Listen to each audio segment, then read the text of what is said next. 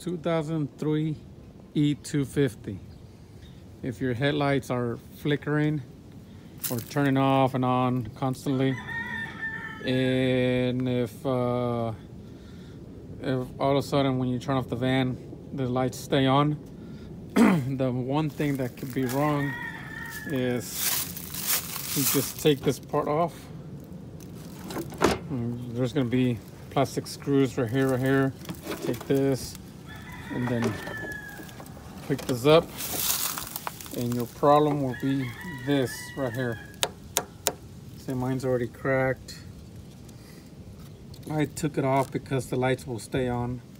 I mean, you can take it off or buy the part, and that's it. If your headlights are flickering, or if when you turn off the van the lights stay on, the headlights stay on, then it's this.